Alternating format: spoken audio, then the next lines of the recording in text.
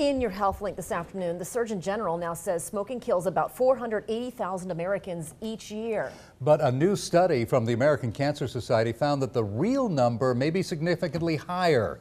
Researchers say an additional 60,000 smokers die from diseases that may be linked to smoking but have not been officially linked.